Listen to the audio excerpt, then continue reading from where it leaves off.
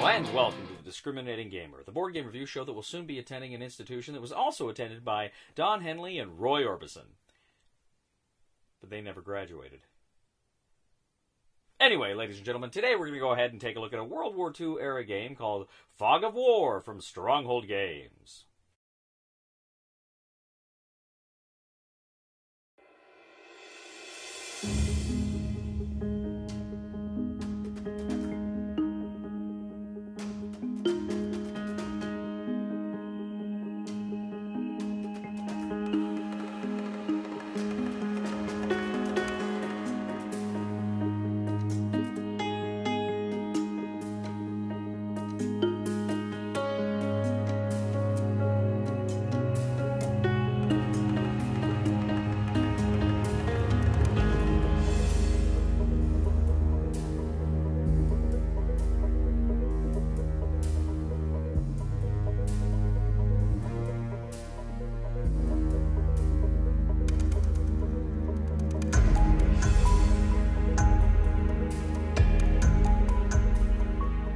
In Fog of War from Stronghold Games, two players that take on the roles of the Axis powers or the Allies during World War II.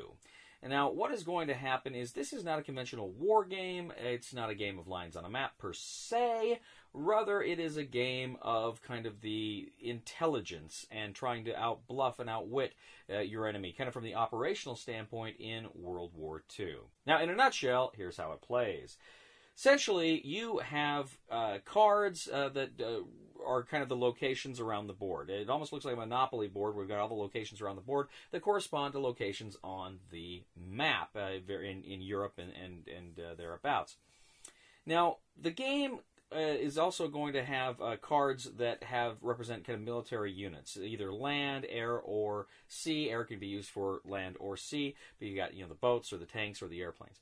And they've got numbers on them indicating their strength. You've got a number of these cards. The Axis kind of starts out stronger as the game goes on. The Allies get stronger. Now, what's going to happen is you are going to get kind of your home areas that you start with, and you can place these strength cards underneath or rather on the locations around the board, indicating where they are on the actual board, so people can know, okay, they've got cards there, but some of these cards may be bluffs. They may be things that are not really strength at all. In fact, you could place a naval strength in a land territory, in which case it's just a bluff card. It doesn't count for anything, and vice versa. Now, the heart of the game revolves around these kind of operational boards. They look like kind of spinners. And what it is you've got places to place different cards around the center. What you do is you essentially are trying to find out where you want to attack. You place a location card of where you want your armies to go, and then put a number of strengths under them. You then rotate the thing on your next turn, so you're going to be filling this up with different locations to attack and different strengths for each operation you're attempting to undertake.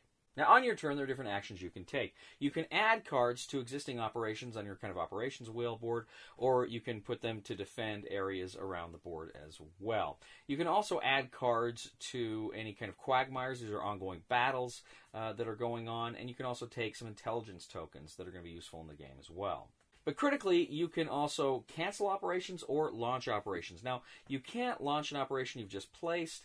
You have to kind of wait a little while, a couple of turns, and also, too, when it starts initially, it's going to be weaker because you haven't had the time to develop it. If the operation's been there a while, you can actually launch it with a little bit of an advantage, a +1 advantage. You're going to go ahead and, let's say you launch an attack. Well, what you do is you reveal what your cards are, your enemy reveals what his cards are, and you're looking for who has the greatest strength number.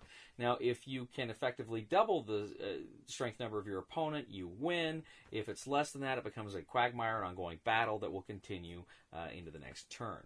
Now, there's some various things that happen during battle. You're going to place your cards on your kind of little card holder to see whether you win or lose, and your cards are going to be kind of separated depending on how that played out. And then what you're going to do is toward the end of your turn, after you've done all your actions that you want to do, you have your intelligence round. Now, during your intelligence round, you can spend tokens to essentially look at your enemy's cards, either on the board or off of his operations wheel. But you can't look at all of them. You can only look at a certain number, and the the person whose cards you're looking at kind of gets to shuffle them. He shows you, then it goes back and he shuffles them again, so he doesn't know which cards you've seen. And so that can be kind of interesting. But he can also spend intelligence tokens to try to prevent you from looking at any of his cards. But when that happens, he may not see any strength, but he may see where you're planning to attack. Or he may not know where you're going to attack, but he may see that you're coming in strength.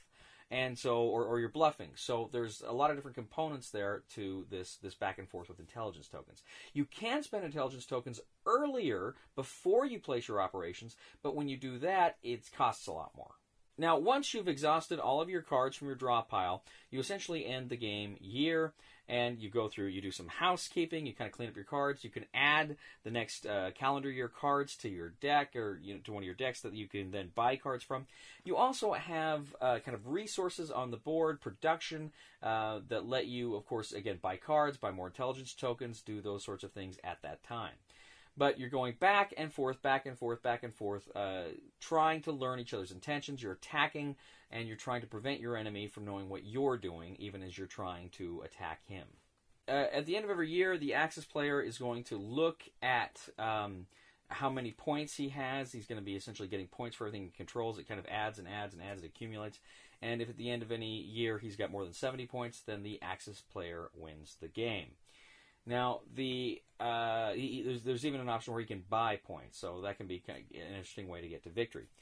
Now, if Berlin and the Ruhr are both occupied by the Allied player, then the Allies win the game. Also, too, there's another important victory condition. If by the end of 1944 the other victory conditions have not yet triggered, then what happens is the Axis player, who at the beginning of the game selected 2 specific victory countries, there's about, I think, 6 or 8 or so that he chooses potentially from, Italy, Poland, etc., etc. He selects 2 of these cards. Now, at the end of 1944, if he still controls those 2 provinces, he wins the game. If the Allies control at least one of those, the Allies win. Fog of War. So, this is a game that had been on my radar for a while. It looked just phenomenal. The idea of the intelligence aspect of war. This is from the Jeff Engelstein, who did the Space Cadets game, I believe. And this, to me, just... and I've not played the Space Cadets games. I always wanted to, but I never have. But this game, to me, just looked amazing. As many of you know, I'm a World War II historian. I'm actually going to be starting my PhD in World War II. Dealing with World War II here in a few months, and I'm super excited about it. I love World War II, that history, and the idea of the intelligence side of the war, which is something that has not effectively been tackled as kind of the basis for a game in and of itself, is a phenomenal theme. And I'm so excited to see that aspect of the war get this kind of love, and it was brilliant. Now, with regard to how the game plays with the operations wheels and then the defending the places on the board, this too is just an amazing mechanic. It is amazing. In a weird way, it kind of reminds me of Twilight Struggle, how you're kind of battling back and forth for specific areas without really... It's where, I mean, in this one, you don't have all the information. In Twilight Struggle, there's not really hidden information on the board. Here there is, obviously. But, I don't know, just that same kind of feeling I would get from Twilight Struggle, I got from this game to an extent. And I like that, because I love Twilight Struggle. I just thought this was so fun. This back and forth and back and forth. And there's this bluff and counter bluff. And then when you get into the intel tokens, where you're spending intel tokens, and the other guy has... cards, and like I say, you may see where he's going to attack, but you don't know how strong he's going to be. Or you can see strength cards or bluff cards, and you have no idea where the attack's coming. It's brilliant. It is so much fun, these battles there. So this game was really drawing me into it. I really enjoyed these aspects of the game, and yet, the game has some issues. Significant issues. The first one is it's fiddly. The end of year housekeeping is a little more involved than it really felt like it should have been. It was just a bit much with separating the cards and then doing production and then the buying some of the cards, and it just, I don't know, it felt like it was that aspect of the game.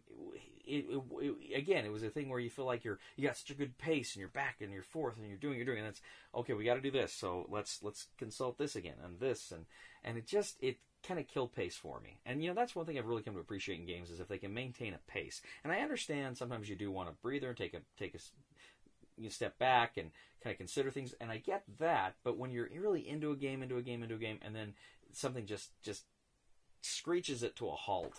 And that's what the end of the year stuff in this game did for me. It kind of stopped it. Okay, there's that. Second, the rulebook. Sucks. Rulebook, I was not a fan of the rulebook. Now, it's got some good stuff in it, and it's got some of the examples are helpful. So the examples generally were helpful, but there was... It was really kind of hard to find certain things I was looking for at times, and I felt some things weren't adequately explained, and there are a few little tiny things that I think maybe even I ended up playing wrong because I just wasn't 100% sure how I was supposed to interpret stuff from the book. That was very disappointing, incredibly disappointing. That's kind of the unforgivable sin is a bad rule book, and this one did not have a good rule book. Not the worst rule book I've ever seen, but it needed to be better. Third, and this is the even more unforgivable sin. Early in the game, you can pull a move, one side can pull a move that can really significantly hamper the other side and put one side pretty much on the defensive the whole game. And I think there are probably other ways that other things that can happen there too.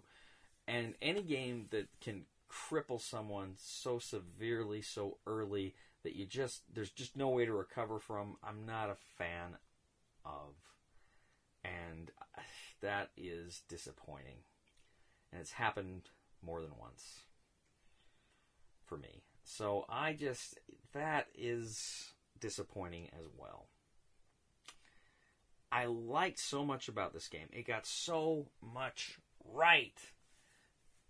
And yet, it really fumbled the ball in some of these key areas. What I would like to see, and I think if memory serves, I've even heard rumors that there might be kind of a second edition of this game. Maybe I'm making that up or something. But I thought I heard that before I'd even played it, they were talking about doing a second edition or something. And it needs it. I think this needs to be a little bit more streamlined. Better rulebook, a little more streamlined, a little more balanced. And I think this game would just be phenomenal. Because so much of this game is good. Recommendation for this game is, with some of these things I'm saying, I just have a hard time even saying try it before you buy it as is. So I'm going to say probably leave this one alone. I'm not going to give a recommendation review on this one as it is because to me some of those negatives are just a little too much to get over. Thank you once again for joining us today on The Discriminating Gamer. As always, we ask you to please leave a comment for us on YouTube, on Board Game Geek, on our Facebook page, or on thediscriminatinggamer.com. We ask you to please like us on Facebook, subscribe to us on YouTube, and follow us on Twitter. We are The Discriminating Gamer, and now I'm going to adjust my hat from Board Game Reviewer hat to Literary Critic angle. I have to tell you, I was less than impressed with Timothy Zahn's Star Wars Thrawn. I was really looking forward to this book as I love the Heir to the Empire novels, which I read in high school. But this one just did not cut it for me. I was very disappointed. However, I did rather enjoy James Luceno's Catalyst, which is the prequel to Rogue One. This one I thoroughly enjoyed. So that's it from The Discriminating Reader. Please somebody help me on my feet again, and I don't know where I'm